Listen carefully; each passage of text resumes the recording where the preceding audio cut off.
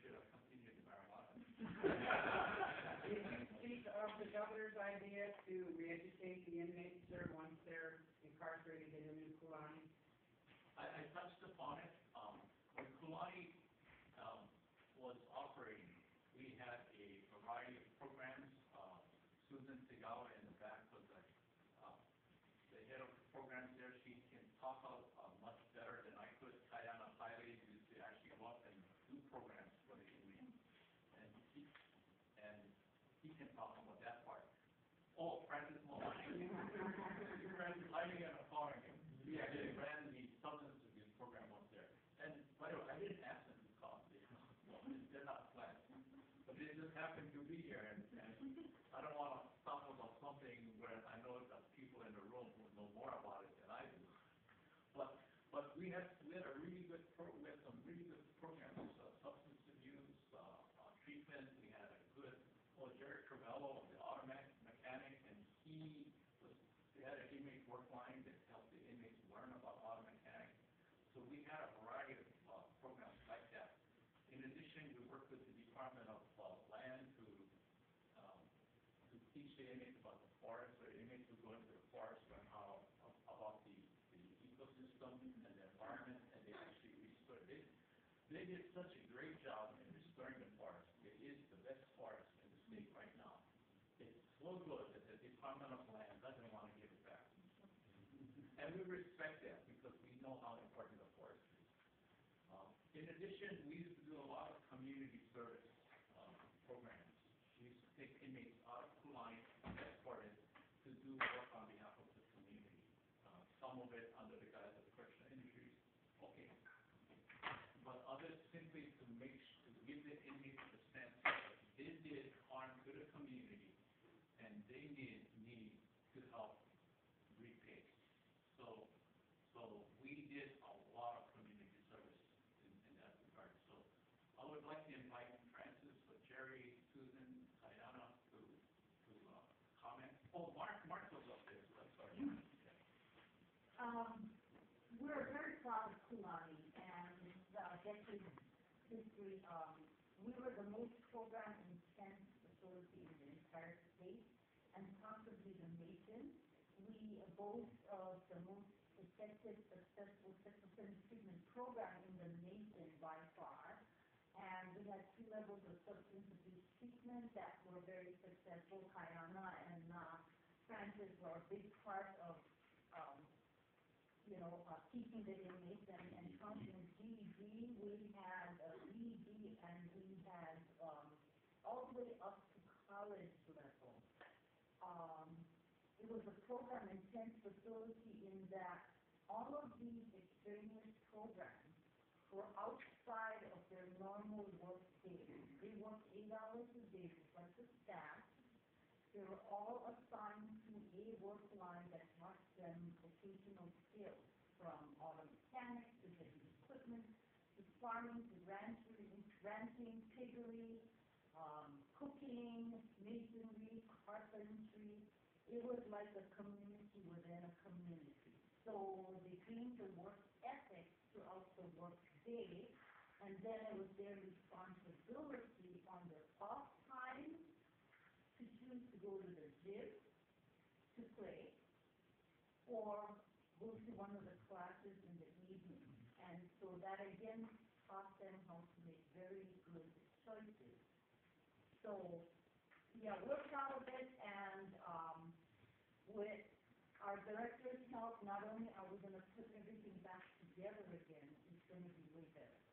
Every year we graduate 25 to 30 inmates with our high school home. And these are inmates that averaged anywhere from 3rd grade to 5th grade level when they came into jail and prison. So major accomplishment. That's the inmates we get when they enter function at that level. And by the time they reach Kulani, we try to get as many as possible to get their GED. Because without that, how are you going to make it outside? We also had an auto mechanics class that had a better shot than most in the city of Hilo. It was so good that it produced master master of mechanics, he's certified master of Yeah. mechanics. Increase. We also had an electrical program that did house wiring. They accomplished that. And then one of the other things that the Kulani inmates were noted for in their community service was in disaster recovery. There was one where the flooded areas of Abercrombie. That earthquake, yeah, covered all the. They went out there with just bare hands and shovels and picks and cleaned out that ditch that machinery couldn't get into. So what can we do to end up there? It sounds such a nice place. One other thing that happened, in 1999, Hilo was hosted the World Indigenous Peoples Conference on Education. I was part of that through the college program, and we could not find anybody in the state to help us build a village, a native village. And we bused men from Kulani every single day for 2 months. They built 8 holidays, a cow holiday, a small village, across from the civic center, right there in Hilo town that hosted 5,000 people, educators from around the world. And the men that came down, for me, it was a privilege to listen to them talk to one another as they sat on those holidays and lashed and talked about their family traditional lashing methods, tying off methods, different kinds of uses of wood. We learned many things from those inmates in that time. And the boys that couldn't come down, we sent 5,000 coconuts to Kulani, and they cleaned them out and they made avocados for the 5,000 visitors that all got one avocado to take home. Made by the inmates. Yes, I'm just like these gentlemen, I'm concerned that when the inmates come out of Kulani, that they be acceptable, you know what I'm saying? And I did the drug program, and Mr. Sakai did a survey, and we found out that 85% of the inmates had drug and alcohol problems. And that's one of the biggest issues is that when the inmates come back out, they are clean and sober, right? So they can be productive citizens. And I agree with these gentlemen say. I want somebody coming out of prison that can live next door to me without giving me any problems. So thank you for the question. But you know, just because we have a great program at Kulani and they walk out that way, we need help from the community to keep them there. And I just want to commend Mr. Malari here because he has taken it upon himself to be retired from our system. He still does that kind of work in the community to help the inmates on parole now after they come out. But we need more of that. So we ask, please work with us. Just to clarify, yeah, it's not just the inmate that comes out of the system, it's also that the family is going to work. So Kulani is a great model. You have more Kulanis throughout the state, so each island can take care of its own.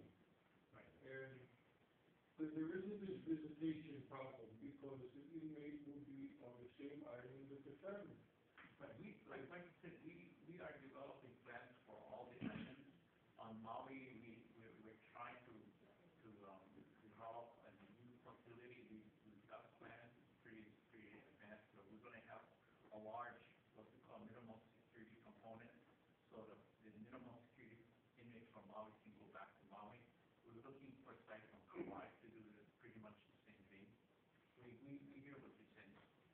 We're also developing plans, honestly, for Oahu, not only to relocate what we'll see and rebuild Palava, but also to expand our Kulani, capacity for the Kulani population.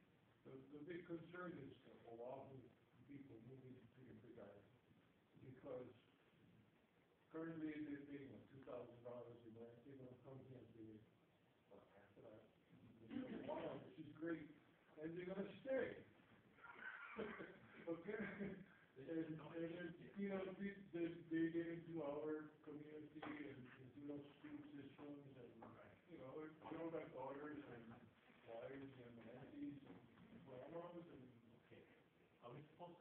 Yes, we have to go back to that room 100 for the closing remarks. Oh,